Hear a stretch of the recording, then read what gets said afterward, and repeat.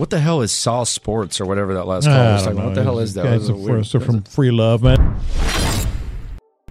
So the trade deadline has passed for the MLS, and the Dynamo ended up making a move on trade deadline day. And it's a move that a lot of people have been speculating around, and they got it done and got their guy. In this video, I'll go ahead and break down the trade, what the Dynamo ended up giving up and what they ended up receiving, as well as this explaining about Darwin Quintero, because this is what this video is essentially going to be all about, of what he brings to the table. Is this a good addition to the team, and all those things. But we'll see how I truly feel at the end of this video. So before I get to this video, make sure you guys subscribe to Saucy Sports TV, because if you guys want content in all the teams here in Houston, like the Astros, the Dynamo, and the Rockets, and any other team here in Houston and the Houston area, this is the channel to be on. So make sure you guys subscribe. Let's get that subscriber count going up, and probably hopefully maybe match Saucy Sports, because we're both the same thing. It's just that we cover the other teams while Saucy Sports covers the Houston Texans.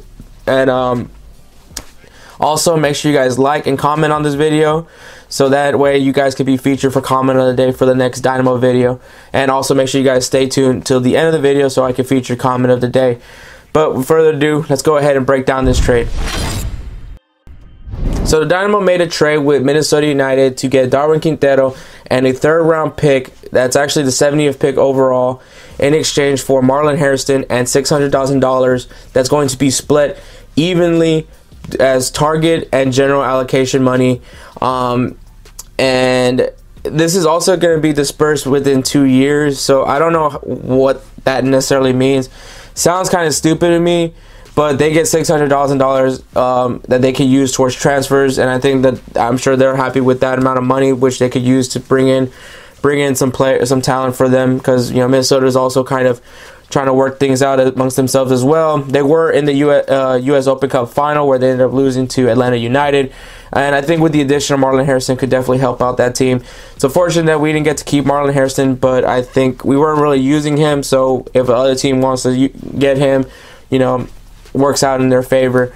And obviously Dynamo ended up receiving Darwin Quintero, a player that they've been speculated for a long time, all the way back to when he was playing for Club America, but unfortunately they weren't able to get him, and they receive a third-round pick, 70th overall. And I really don't know how I feel about this pick, and the only reason why is because I'm just not a fan of the MLS draft.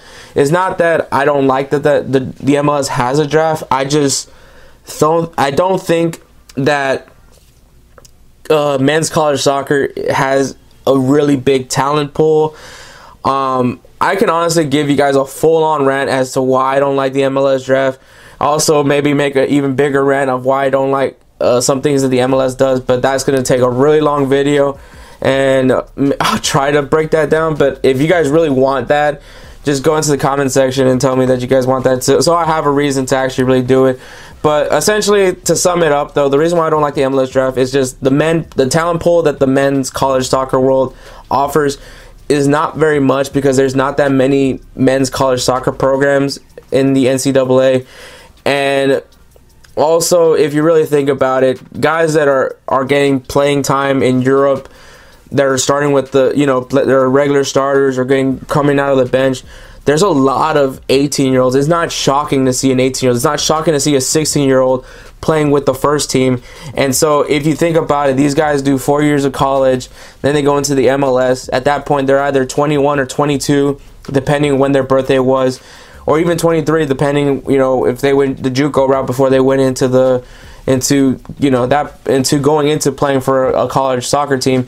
So these guys are now around 21 to 23, going into the MLS, and they have to fight for a starting position, when honestly, if you're 23 years old in Europe, you're probably a regular at this point, and maybe even getting called up by your national team. So essentially, I just think college soccer really slows down the process of a lot of young players that could honestly just be going, if they're really that good, they could honestly go into the MLS and play already and get those professional minutes and play amongst pros, play amongst players with experience, but they're not, because they chose to get their education, which I'm not completely against. I just think that college soccer is just very limited talent as far as the men's side. I'm not talking about women's side, just the men's side alone. And so that's why I'm really having a problem with the MLS draft. But, you know, with Tab Ramos, who's a guy that does work with younger players, maybe he'll actually utilize the young players. So if this third round pick, if it's a guy that we end up utilizing, whether it's from the bench or even finds a way in the starting 11, or we send him to Rio Grande Valley and they actually use him and we actually develop him, that eventually brings him back to the Dynamo, then I'm all for it. But as of right now, I just don't see the pick as any value as of right now. But somehow maybe prove me wrong, MLS. Maybe even prove me wrong, MLS draft. But as of right now, I just don't see the value in the MLS draft. But Darwin Quintero is obviously the main thing. And I think giving up Marlon Hairston and $600,000, I think giving up Marlon Hairston is probably a smart move. But the $600,000, that's money that we could be using, but it's spread out through 2 years in some way. So, I mean, maybe it doesn't really hurt the Dynamo that much as far as salary cap goes. Which that's another problem I have with soccer as a whole, with MLS as a whole. I should probably say that specifically. But I think that this is a good trade. We got a player that the Dynamo have been speculating for a long time. You know, they finally get their guy, but can he bring some value to this team? And I'll discuss that in this next part. So let's talk about Darwin Quintero. So Darwin Quintero is a right winger and can also play striker. He's 32 years old, which isn't a terrible thing. I know that, like, I talk about age a lot, and I'm talking about how I want the Dynamo to start getting younger. He does have experience. He's actually can be used as a spark plug. Now, he can definitely be something of value coming off the bench, or he could be also a leader for this attack. Tab Ramos has clarified that he does want this attack to be more aggressive, and I think Darwin does really speak to what you want from him. He's also Colombian, but does have his citizenship with Mexico, though he has played with the Colombian national team. In 2019 alone, he made a total of 30 appearances, scored 10 goals, had 5 assists, and had 5 yellow cards. And in those 30 appearances, 76% of them was as a starter. In his career, which is going from Liga MX, obviously MLS, just his whole entire career, some of the teams that he's been highlighted with has been Santos Laguna, Club America, obviously Minnesota United. And in his career as a whole, he had 472 appearances, scored 136 goals, had 121 assists, had 64 yellow cards, 2 yellows that went straight to red, and 3 red cards. So he's had a pretty long career. Obviously, if you're 32, you've played for quite a while time. He does have a lot of experience. He obviously can score goals. I think that this is not necessarily a terrible move. He comes with experience. I think we do need some experience in the attack. And if he's going to play as a right winger, I think that this is maybe a short-term solution to the possibility of losing Albert Feliz, who has been speculated with some teams in Europe. He has said that he wants to finish out his contract that's going to end in 2020, actually before the summer transfer window opens up.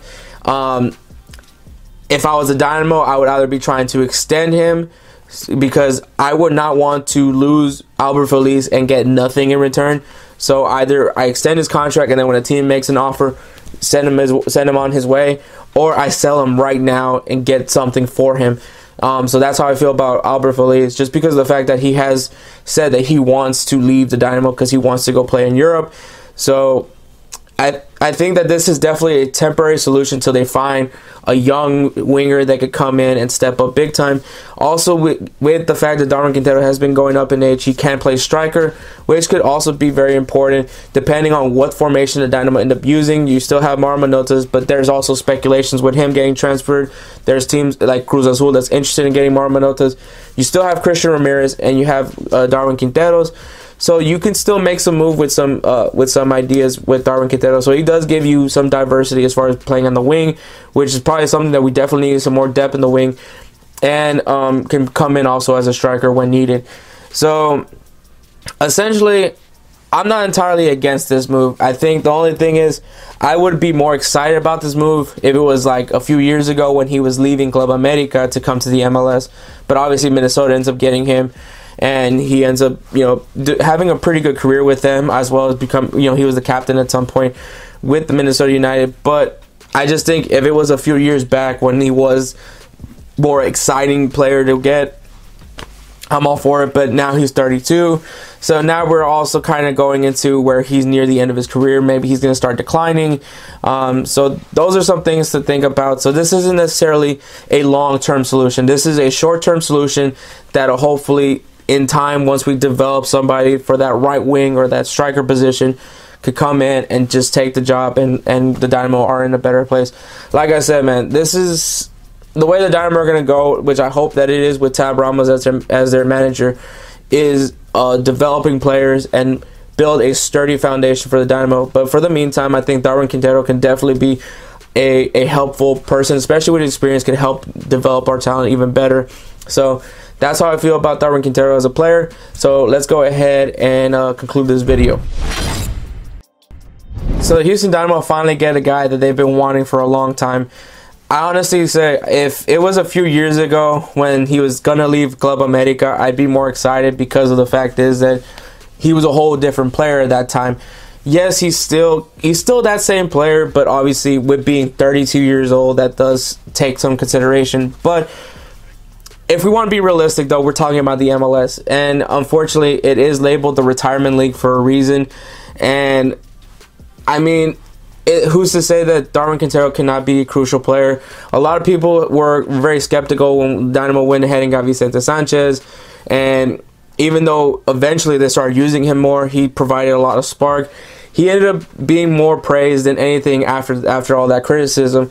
And like I said, man, 32 isn't completely bad. I mean, it's the age normally when you see soccer players starting to go into a decline, but I think Darwin Quintero will be fine. I don't think this is a long-term solution. I think this is just something that we're going to have in the meantime as we find a young winger or striker that we can develop to put him in that starting 11. Whether it's maybe we have that player already, or, you know, we find that guy. And so I think that Darwin Quintero, as far as the short term, is a pretty decent decision. So that's how I feel, and I think that we'll see how this season goes. I'm not really going in with some high expectations for the season, so I think anything better than where they were this year, I think will definitely exceed my expectations. But I'm gonna see how this goes. Like I said, this is a player the Dynamo have been wanting for a long time, so they finally get him, and I mean, hopefully it pays off for them. But before I end this video, obviously we're gonna go into the comment of the day. So the comment of the day is going to Still Waiting for Greatness, and he said, "Keep putting in work, bro. If it wasn't for you, I wouldn't know anything going on with the Dynamos." So just one little correction: it's Dynamo. Dynamo is already plural. I know that's not like something I should be really going that much crazy about, but yeah, it's just Dynamo. It's not no S at the end. But everybody says that. But yeah, thanks, man. It's comments like that helps me keep going with these videos, because I know soccer isn't necessarily the most popular sport here in the U.S., but I know that there's been a lot of excitement growing towards the sport, mainly because of the World Cups. But obviously more people are focused in the other leagues, in which obviously we're talking about the EPL, La Liga, Bundesliga, Champions League. And even though I understand why, because just the competition is just so much more intense over there. But, we do have a domestic league, and it's a league that we should definitely try to start supporting in order to hopefully maybe make this league not necessarily as great as those leagues, but definitely compete with some leagues that we compete with over here, like Liga MX. And maybe hopefully one day we'll see them compete with some teams from Brazil or Argentina. But yeah, so thanks for commenting. And if you guys want to be featured for comment of the day, make sure you leave a comment on this video, because this is where I'll be going to pick up the next comment for the next video I make on the Dynamo. So without further ado, man, that's all I got. So chunk it up a deuce. Y'all stay saucy. Perfect.